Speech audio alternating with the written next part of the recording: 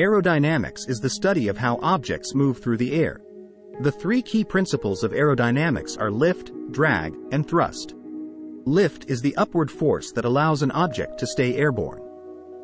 It is generated by the shape of the object and the flow of air around it.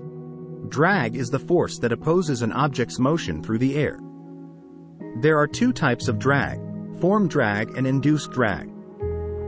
Thrust is the forward force that propels an object through the air, such as the thrust produced by an engine. Different forms of propulsion can generate thrust.